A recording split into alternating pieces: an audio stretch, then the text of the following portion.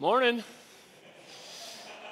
See a lot of gang colors out there in the crowd this morning. It is Vikings-Packer weekend. If you are joining us online and you're just listening to this message on your way to work somewhere later, not on a Sunday morning, you just need to know I'm looking at several people wearing the wrong colored t-shirt this morning.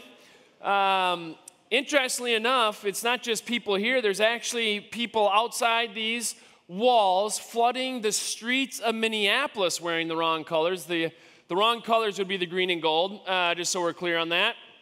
And I don't know if they just don't know how to tell time. Like, the game doesn't start until 7:30. So I don't know if they just we're just going to wander, and then as we see people entering the stadium, the big new doors open up, then we'll know that's our cue to go in. So one of the guys, I actually had somebody send me a picture of one of these Packer fans. And he bears a striking resemblance to Hope's senior pastor. You be the judge. I mean, does that?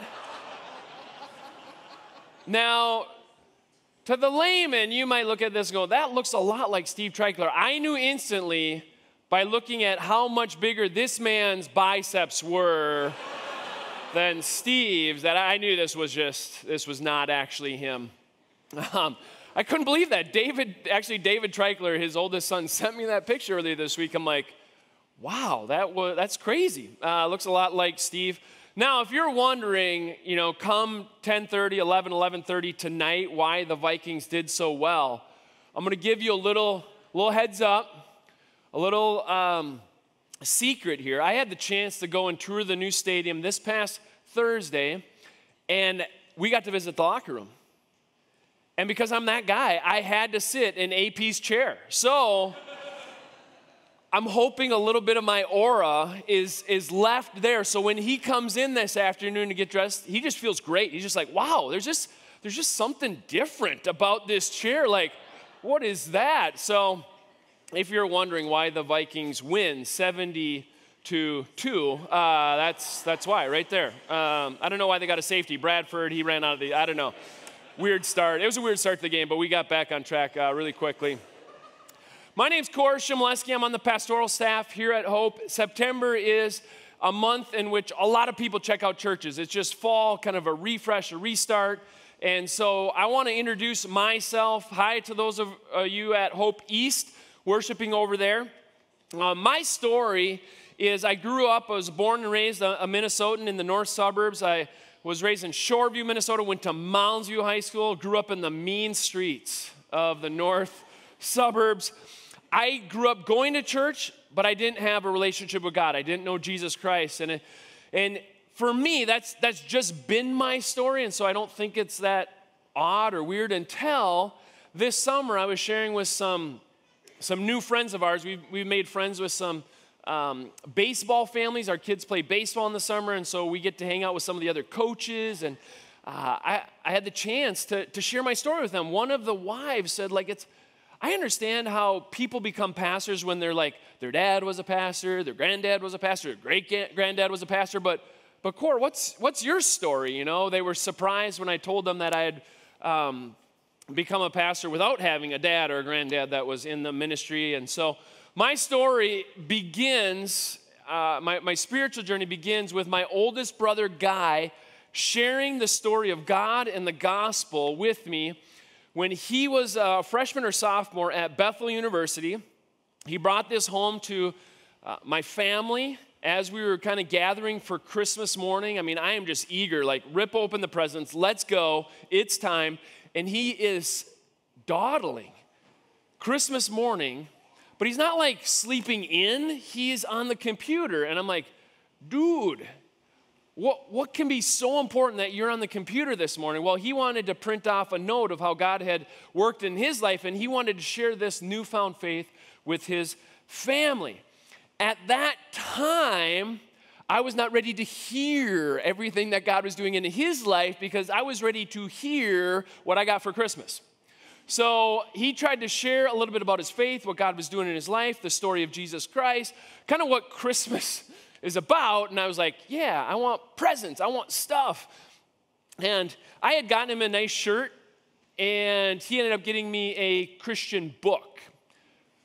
And I didn't think that was kind of comparable in my mind. And so I put that book on the shelf, and it wasn't until 3 to 4 years later that I went to the University of Minnesota, and my life got turned upside down. I had joined the football team and then quit the football team. I had started off as in chemical engineering because they make a ton of money, and then I wasn't in chemical engineering because it was too hard. And then I went to civil engineering because I'm like, it's buildings, it's bridges, yeah. And then I was like, no, that's still too hard. So I settled in mathematics, thinking I was going to be a math teacher and football coach the rest of my life. Would have loved doing that, but God had other plans. And so when life was falling apart at the end of my freshman year, I was open. I was spiritually open. I actually remember praying on my bed one night in Centennial Hall, like, God, if you're real, I need you to show up. I need to see that you give a rip about what's happening in my life, because I believe my life was falling apart. And so I just prayed, and God showed up. God answered my prayer. He sent a guy by the name of Vince Johnson, who was a part of a student ministry on campus, came to talk to me about God. I mean, this was within 48 hours of the time I prayed. I was like, God, if you're real, show up. This was April. Nobody goes looking for new friends in April, but Vince was looking for new friends. And so Vince called me and says, hey, do you want to get together and talk about God? And I was like, wow, God answers prayer. I can't believe it. God heard me and answered prayer. Why did I not pray for a car? That would have been so great. And so Vince came, and he brought with him, as he came into my dorm room, he brought God. He shared the good news of Jesus Christ with me. He brought God into my dorm room that day. And when Vince left, God stayed. And my life has never been the same since. And I've had the opportunity now for 12 years to pastor, to preach, and to teach. And I'm enthusiastic about today's message because it is the heart of the gospel. It's not the greatest good. The greatest good of the gospel is God. We get God, okay? But the heart of the gospel is this idea of God doing something that we couldn't do for ourselves. And that's what my brother was trying to talk to me about. It's what Vince shared with me. And it's my joy to share a little bit of this with you today. So we are in the Gospel of Luke this morning. We're nearing the end. And I want to just highlight briefly, okay? So Jesus is born. We celebrate that around Christmas. That's the incarnation. He is raised. He has a public ministry in which he teaches about God and his ways. And many times that came against the religious traditions and what the priests and the teachers of the law were bringing about. They had traditions and commandments that we don't find in our Bible. It was just added to. And so Jesus was undoing some of their own traditions and laws that they had created. And as a result, he found himself being opposed by these leaders. And that's where we've been. That's where we've been for a couple weeks now. He went before the religious leaders. They say, this is not okay. You're blaspheming God. We want to kill you. But they don't have the authority to do that, so they bring him before political leaders. Last week we looked at Herod. This week we're going to finish the second half of when Jesus is brought before Pilate, who does have authority to bring forth capital punishment. And so if you want to open your Bibles, we're in Luke 23. I put a sermon insert in your worship folder. It's a great place to follow along. The headings in my PowerPoint match the headings in there, so you can track along just fine there. I am going to do things a little bit in reverse order.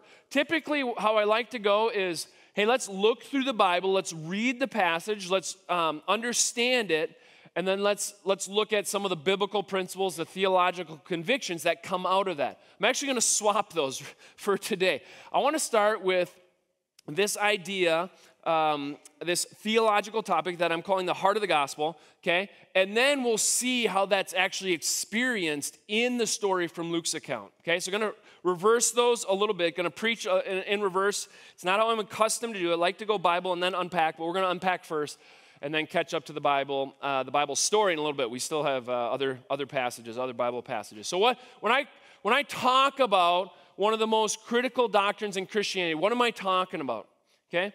I want to look at what's called substitutionary atonement or vicarious atonement or penal substitution. You might read, depending on the book that you read, Depending on their background, depending on what systematic theology book you're looking at, it could be any one of these names. Okay? So all of these are similar in what I'm talking about here, okay? So substitutionary atonement, substitutionary just means substitute, okay? Atonement means covering over. In this case, we're talking about covering over sin. Vicarious atonement. One who stands in the place of. They actually use this in Anglican churches. There's like vicars. You get to stand in place of God. It's like, well, I don't know if that comes with, the pastor title. I should be looking for a pay increase here with vicar. I could become a vicar in the Anglican church. I don't want to become a vicar. Or penal substitution. Penal meaning penalty. Penalty. There's a penalty that needs to be brought forth. Why? Because of sin. The belief is that sin comes against God's holiness, comes against his righteousness, and therefore it needs to be atoned for. It needs to be covered over. It needs to be made up for. And this particular one, this idea of penal substitution, has really lost favor in a lot of circles because people have moved away from the idea that God has justice and wrath against sin. Okay, so this is growing. There is a growing number of Christians that are disenchanted with this belief because they don't want to believe that God comes against sin, that somehow God comes against sin through penalty, through punishment, through wrath. And even in my own Facebook feed, there's a guy, and he just seems to be more of that mindset. He was under the belief, no, there is penal substitution, and then over the last few years, you're just like, don't believe that anymore. At Hope, we believe that God's holiness is preserved through the belief, no, there is penalty for sin. We can't slap a holy God in the face and just wake up the next morning as if nothing happened. No, there's something wrong with that. God's holiness demands a response. To this kind of aversion to penal substitution, Niebuhr, a guy by the name of Richard Niebuhr in 1937, saw this kind of happening. And just so you know, Niebuhr is not conservative or liberal. He just made all kinds of people mad, and I think that's why I like him. Okay? But this is kind of going against the liberal mindset that he saw in 1937. Okay? How he saw the gospel being presented. Let me read for you. It says that the gospel is a God without wrath brought men without sin into a kingdom without judgment through the ministrations of a Christ without a cross. And so Niebuhr says, I just can't believe that. Now, he had some things to say against conservative thinking. He really believes conservative churches were too inward. They needed to push outward into the city, outward into their communities. But he also couldn't handle what he was seeing with the liberal message of the Bible, which he's representing here.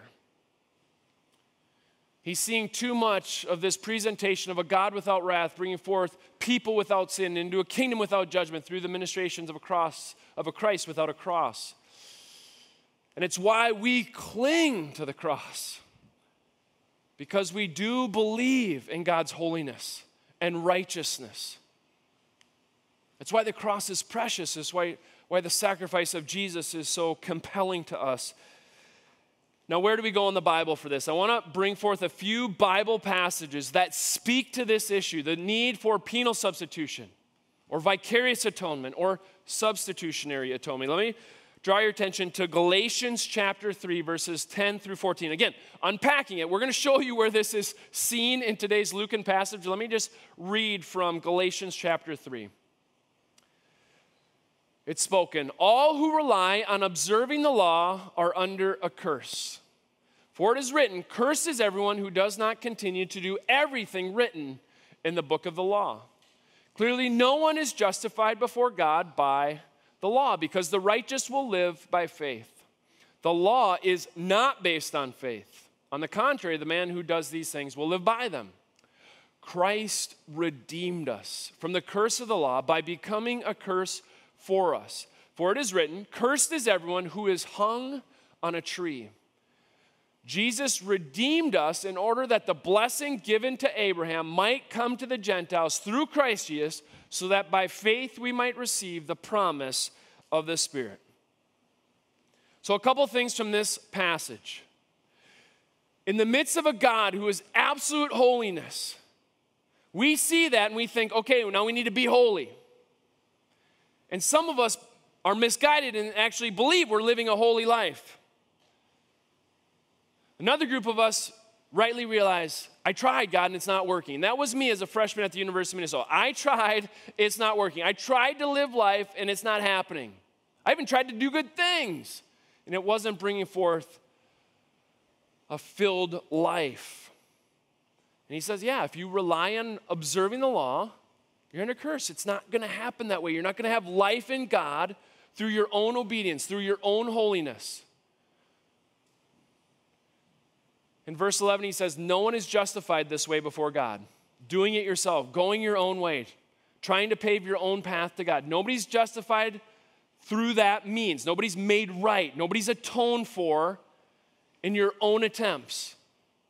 So what is it then? Well, the righteous live by faith. Faith how? Faith in whom? Faith in what? Faith in Christ and in the sacrifice of Jesus. And that's where I want to highlight verse 13 here. Christ redeemed us from the curse. So let's just journey back in time here. God creates all things, Genesis 1 and 2, perfectly, without sin. Genesis 3, sin enters the world, and through sin, death enters the world. That's why if you're living life and it's not making sense, it's because sin has entered the world and death through sin. Your sin, my sin, other people's sin. And now Christ has come to redeem, to purchase back, to atone, to be a substitute. Christ redeemed us from the curse of the law by becoming a curse for us. And this is an Old Testament passage, for it is written, cursed is everyone who is hung on a tree. So it begs the question, how is Christ bear the curse, make penalty for sin? How does he do that?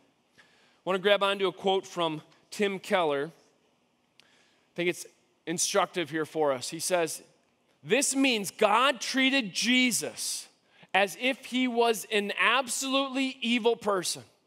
He didn't just get cursed, he became the curse. God treated him as if he was evil itself.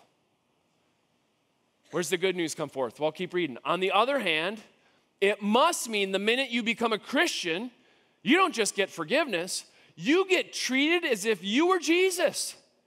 Jesus was treated if he was you, you're treated as if you were him. And there we see substitution. Jesus takes our life upon himself, we receive his life in return. Let me jump to another passage that helps us understand this idea of substitutionary atonement, vicarious atonement. In 1 Peter 2, we read, he committed no sin, Jesus, committed no sin, neither was deceit found in his mouth. When Jesus was reviled, he did not revile in return. When Jesus suffered, he did not threaten, but continued entrusting himself to him who judges justly. Jesus himself bore our sins in his body on the tree, that we might die to sin and live to righteousness. By his wounds you have been healed. Now granted, for some of you, you hear about substitutionary atonement, boom, you love it. You've heard this message. For some of you, this might be the first time you've ever heard this message, that Jesus Christ gave his life for you, substituted his life for you. It was new to me as a freshman in college. It might be new to you, but think of this, that Jesus suffered. Jesus went to the cross on your behalf. I want to give you just a little mental imagery of what that suffering, okay? We already see that he became a curse for us and what that meant. Let's just tease out a little bit more. What does it mean that he suffered for us? And by extension, how we were saved from similar suffering if he was our substitute. Keller again says this, when it says he suffered for us, it must mean he experienced in his heart what we would have experienced in hell forever and ever, having lost God. He turned to the Father, and where the Father had been, there was nothing. The Father rejected him. The Father cursed him. We sing a hymn that says the Father turns his face away. Why? Because Jesus became sin for us.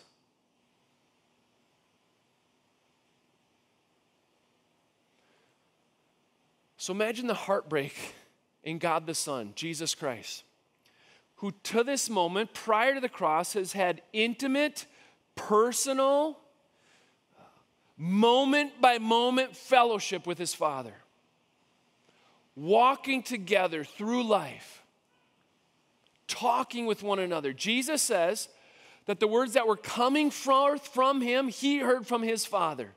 And the things that he did because he saw the Father doing them. Intimate conversation. And then this moment of hanging on a cross, paying for our sin, receiving our penalty, suffering for us. He looks to the Father for strength. He doesn't see the Father. The Father rejects him. The Father cursed him. Jesus Christ himself bore our sins. So what does that mean for us? Okay, we've hit a little bit of what this meant for Jesus, which does not sound good. So what does that mean for us? He himself bore our sins in his body on the tree that we might die to sin and live to righteousness. The passage from 1 Peter says, by his wounds you have been healed. What does that mean? What does that look like? Charles Spurgeon summarizes it this way. Whatever sins a believer has ever committed or ever will commit, Christ bore them on the tree. Sins original and sins natural, sins actual and practical, sins of thought and word and deed, heinous sins, blasphemies, uncleanliness, those that are thought to be minor sins like evil imaginations, hasty words. I will not go on with the list, for time would fail me to get to the end of it. But when you have mentioned all the sins you can think of, I can still say that the text covers them all. Who his own self bare our sins, or as we updated it here, he himself bore our sins in his body. Not some of them, not the greater ones, not the lesser ones to the exclusion of the greater, but all our sins. Jesus Christ bore all our sins in his body on the tree. By his wounds, you and I are healed. So yes, we believe in substitutionary atonement, vicarious atonement, penal substitution, Jesus receiving the penalty, Jesus becoming a curse for us, Jesus having the Father turn his face away. Why? Because Jesus was looked upon as sin itself, as evil itself. And how great the news that somehow in God's wisdom, in God's planning, in God's love, that he would actually accept us, receive us. That the Father would turn away from Christ and look upon us and say, you now are a part of my family as sons and daughters. Perhaps there's no verse in the Bible that so summarizes what I'm trying to talk about than 2 Corinthians 5:21. God made Jesus, who had no sin, to be sin for us so that in him we might become the righteousness of God. God made Jesus, who had no sin, to be sin for us so that in him we might become the righteousness of God. We believe in the message. We believe the Bible brings forth this idea of substitution. One substituting themselves for the other. We see this depicted as early as Abraham and Isaac. If you remember that Old Testament story, we see there an idea of substitution, that Abraham was called to sacrifice his son, and at the last moment there's a substitute, a ram that's brought forth. We see it in Leviticus, all these Old Testament laws and sacrifices, right? Okay, if you sin this way, bring this sacrificial animal offering. If you bring, this sin against God, then there's a different animal offering. And just all of that paving the way for a once-for-all Lamb of God sacrifice. Jesus. And so this idea of substitute is throughout the scriptures. I've given you a couple New Testament passages to highlight the importance of this as the heart of the gospel. John Stott, who wrote the book on it, The Cross of Christ, says this. The concept of substitution may be said, then, to lie at the heart of both sin and salvation. For the essence of sin is man, and again, this is just people, just man substituting himself for God, while the essence of salvation is God substituting himself for man. Man asserts himself against God and puts himself where only God deserves to be. God sacrifices himself for man and puts himself where only man deserves to be. Man claims prerogatives which belong to God alone. God accepts penalties which belong to man alone, to people alone. All of that as vital, as paramount to our faith, to our salvation, but also as a precursor to today's passage in Luke's gospel. Let me read now, beginning in Luke 23, verse 13. Okay? I'm going to read and then I'll make some comments for us here. Pilate called together the chief priests, the rulers, and the people, and said to them, "You brought me this man as one who is inciting the people to rebellion. I've examined him in your presence and have found no basis for your charges against him. Neither has Herod, for he sent him back to us, as you can see. He has done nothing to deserve death. Therefore, I will punish him and then release him." But the whole crowd shouted, "Away with this man! Release Barabbas to us!" Barabbas had been thrown into prison for an insurrection in the city and for murder. Wanting to release Jesus, Pilate appeared to them again. But they kept shouting, "Crucify him! Crucify him!"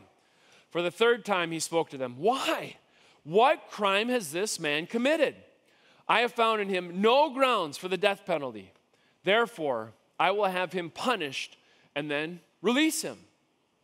But with loud shouts, they insistently demanded that he be crucified. And their shouts prevailed. So Pilate decided to grant their demand. He released the man who had been thrown into prison for insurrection and murder, the one they asked for, and surrendered Jesus to their will. Let's walk through this now, making a couple comments as we go. This first few verses I labeled the second declaration of innocence. Why? Because last week we talked about the first declaration of innocence. If you remember, Jesus is paraded before Pilate. Pilate talks to him, questions him, and says, "I don't find any basis for this charge."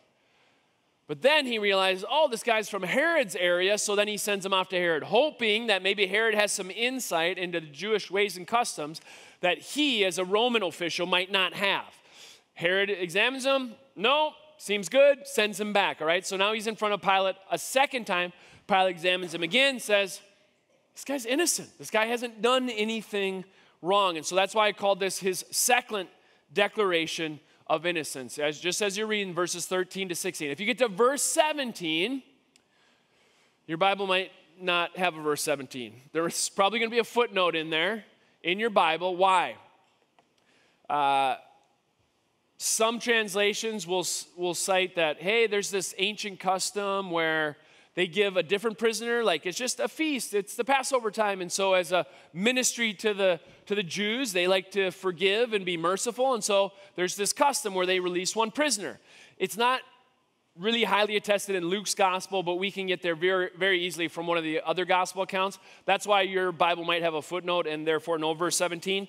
So just pack that in the back of your brain. There's this custom where a prisoner is released. So, all right, let's jump over to verse 18 here. It says, but the whole crowd shouted, away with this man. Release Barabbas to us. And then it gives us this parenthetical comment. Hey, who's that guy? We haven't seen him in the Bible. Oh, he's just a murderer, stirring up dissension in the city, kind of bringing this insurrection, rebellion against those in power and authority. You know, that guy, probably a little bit notorious, okay? So they want Barabbas released to them. Wanting to release Jesus, Pilate appealed to them again, but they kept shouting, crucify him. Isn't it interesting? Isn't it a little bit ironic here that Jesus in the angelic pronouncement at Christmas time, glory to God in the highest, and on earth, peace.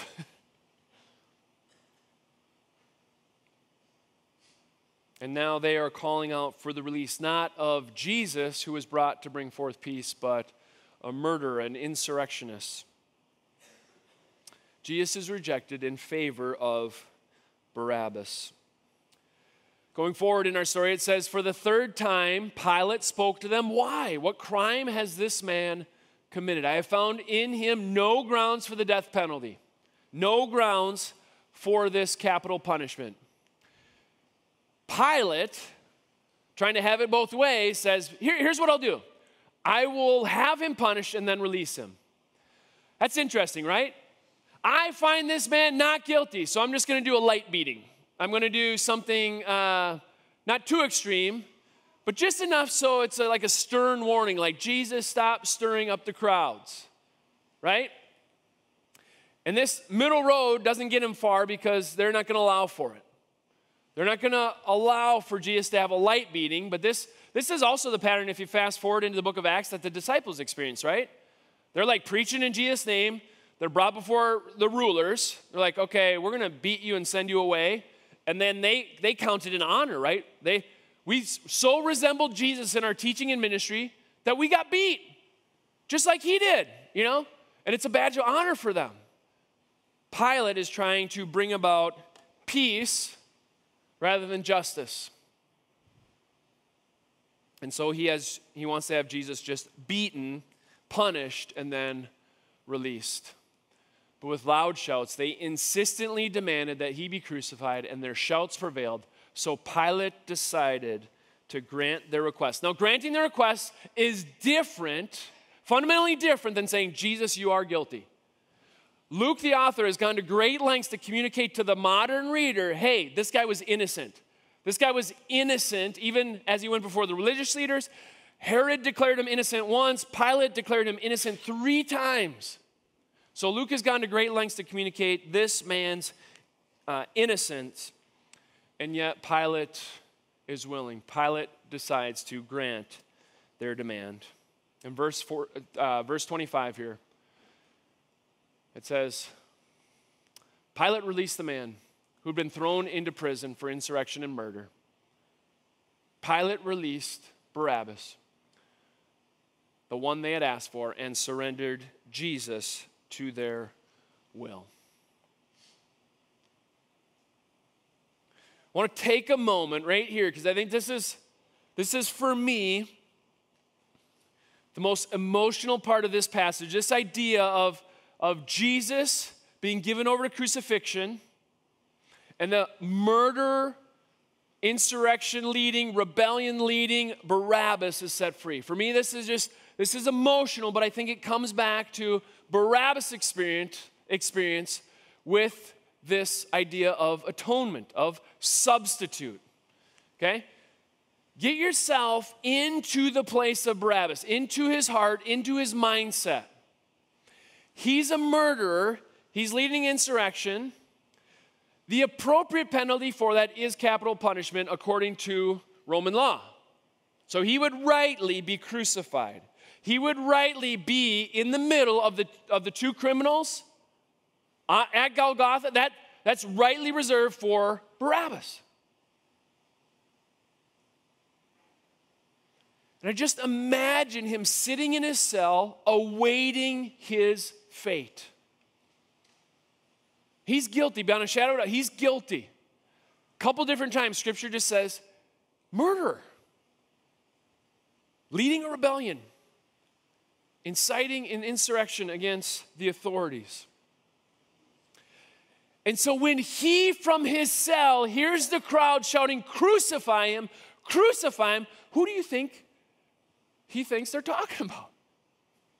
Not Jesus, him.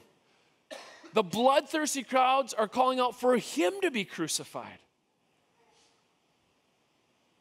And so he awaits his fate in that cell. Might even, just imagine the guards going to retrieve him. I don't know, in my mind's eye, I just imagine the dangling of some keys, And he hears that, and he's just, this is it. This is it. And then the guard comes and says, Barabbas, this is it. This is it. You're free. You're free to go. Imagine the confusion. Imagine how confounded. What are you talking about? I'm free to go. You're free.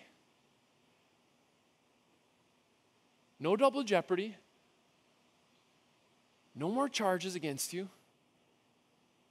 You're free. You're saved. Substitution. Atonement.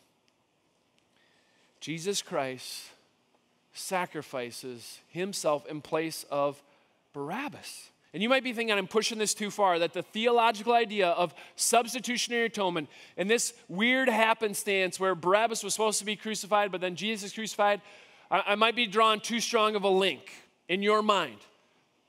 It's interesting to note that Barabbas, a.k.a., also known as, what does his name mean? Son of the Father. So on that day, a son of a father was going to get crucified. At the start of the day, it was going to be one son of the father, Barabbas, and it ended up being, at the end of the day, the son of the heavenly Father. Barabbas experienced substitutionary atonement, vicarious. One stood in his place, paid the penalty that he should have rightly paid. And that has all sorts of theological, relational implications for you and me. How so? Let me go back to 2 Corinthians 5:21. God made him who had no sin to be sin for us, so that in him we might become the righteousness of God. For Barabbas, God made Jesus, who had no sin, no reason to be crucified. Crucified. So that in Christ, Barabbas might experience the freedom of God. Now, what about you and me? God made Christ, who knew no sin, to become sin for us, so that in him we might become the righteousness of God. Just start inserting sin struggles right here. What are you struggling with? What is it in your life that causes you to slap God in the face and go the other way? God made him who had no sin, who had no lust, to be lust for us, so that in him we might become the purity of God. That God would look on us and see the holiness of Jesus. God made him who had no pride to be pride for us, so that in him we might become the humility of God. That God looks upon us and sees the humility and gentleness of his Son. God made him who had no hostility toward the Father, to be hostility toward the Father, so that in him we might become the peace of God. We have peace with our Father. He made him who had no darkness to become darkness for us, so that in him we might experience the light of God. God made Jesus, who had no death in him, to become death for us, so that in him we might become the life of God. What do we do with that? What do we do with this idea of Jesus Christ substituting himself for us? This idea of vicarious, to experience what Barabbas experienced. How should he then go live? What do we do with that?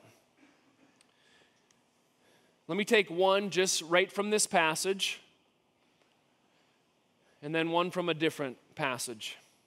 First one, be reconciled to God. Verse 20, which precedes verse 21, was in math. I did mathematics as an undergrad, so 20 comes before 21. What comes right before this? We implore you on Christ's behalf, be reconciled to God. Why? Because God made him who had no sin to be sin for us, so that in him we might become the righteousness of God. Be reconciled to God. If you are here and you're hearing this for the first time, be reconciled to God. If you're here and you're wrestling through the claims of Christianity and what the Bible says about the cross and about salvation, be reconciled to God. You might have questions, you might have struggles, you might have things that have happened in your life that cause you to wonder about God's love. And yet, this idea, those verses, are as plain and simple enough for a 5-year-old to receive and to believe in God's salvation. Some of you, maybe you don't have my story of accepting Christ at 19. You have a story of accepting Christ at 5. How can you do that? How can you possibly? You're far too little. You don't have enough intelligence. No. This is as plain and simple enough for any 5-year-old to receive. Be reconciled to God. Jesus is your substitute. His life for yours, your life for his. As a Midwesterner, that's as fully frontal as an appeal I can make. And yet I want to go politely, go one step further. And so I'm going to quote Charles Spurgeon. He's more East Coast. Far East Coast, all the way over to England. Let me quote him. If you're thinking about these claims, you've not been reconciled to God, consider these words. How many of you are thus saved? You've made this declaration that you believe in Christ. May the heart-searching Spirit of God go from soul to soul and constrain you to give a true answer. And if you cannot reply in the way we wish, give the other answer and say, I do not know that Christ did bear my sins. When you get home, write that down and look at it. I am not trusting in Christ. I have no part nor lot in him. My sin is pressing upon me, but I have no saving interest in Christ. I think that if you were to write that down legibly with pen and ink, and then sit down a little while and think it over, it might be much more useful to you than any word of mine. Current preacher included. No, sir, you say. I should not like to write that. But surely you may write what is true, Spurgeon says. A man or woman ought not to be afraid to know the truth about his or her spiritual state, nor yet to write it for their own eyes to see. I do not ask you to print it in the newspaper or in a book or post it online, but just to put it down for your own information. Oh, may God grant that you may see your true condition and feel it, and not rest until you can say, now I have believed, and I know that Christ, his own self, bore my sins in his own body on the tree, on the cross. Be reconciled to God, for God made him who had no sin to be sin for you, so that in him you might become the righteousness of God. Some of you have been reconciled to God. You've made that commitment. You've turned your heart and your life over to Christ. What for you?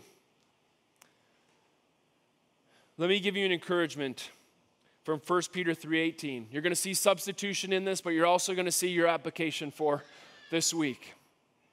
For Christ also suffered once for sins, the righteous for the unrighteous. There it is, substitution, to bring you to God. There's your application. In 2 Corinthians 5, it says, be reconciled to God. And you're saying, I am. And the application is, you get God.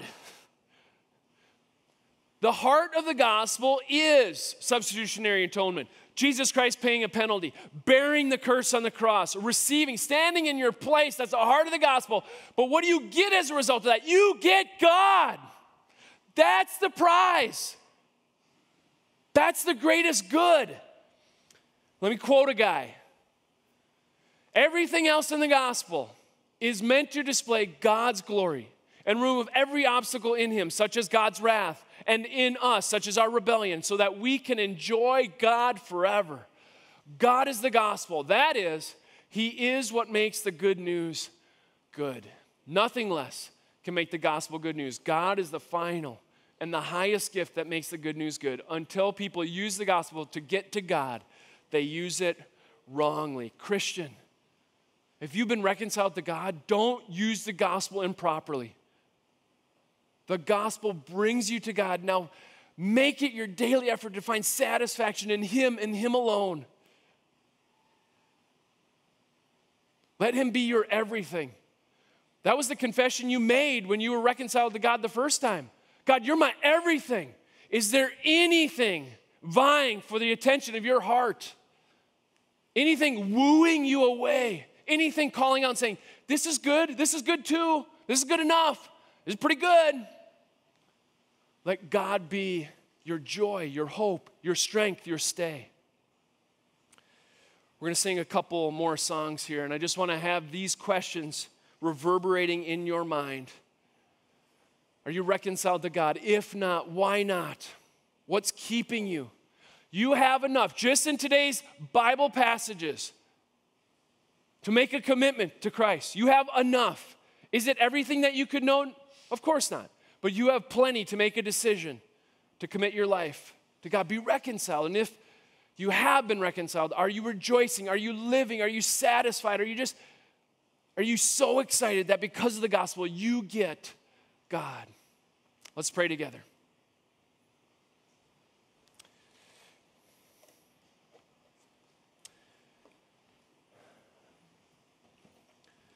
Father, I thank you for the gift of your word, which teaches us about your ways. And God, there are a number of people that will reject this idea of substitution, of vicarious atonement. But God, not this church. We proclaim we need Christ. We need Christ as our sin bearer. We need Christ to absorb the penalty, to absorb the wrath, to be a curse for us so that in him we might experience your righteousness, your forgiveness, your grace, your acceptance. God, for those in this room, for those next door, for those that might be listening to this later on, I pray for them that they would be reconciled to God. Be reconciled to you through your Son. As Spurgeon was quoted, Spirit, go from soul to soul, searching for honesty, forthrightness. We can't hide before you, God. So let us give a plain and clear answer. Where are we at with you? God, for those who recognize that they are opposed to you, they don't have an interest in you, I pray that they would humble themselves before your cross, your gospel, and they'd be reconciled to you this morning. And God, for that group that has been reconciled to you, that they would not forsake their first love, that they would not turn to the left or to the right, but they would follow the narrow road and the path you've given them, not straying, not wandering off to sin, but be reconciled and to enjoy that relationship with you. God, I pray for them if there's been any wandering, any willingness to entertain sin, any desire for idols to enter heart and mind and body, that they'd refresh themselves in your gospel. They'd rekindle the relationship with you this morning, God. God, be glorified. Be glorified in the sacrifice of your Son, who is our atonement, our substitute. We praise him. In Jesus' name, amen.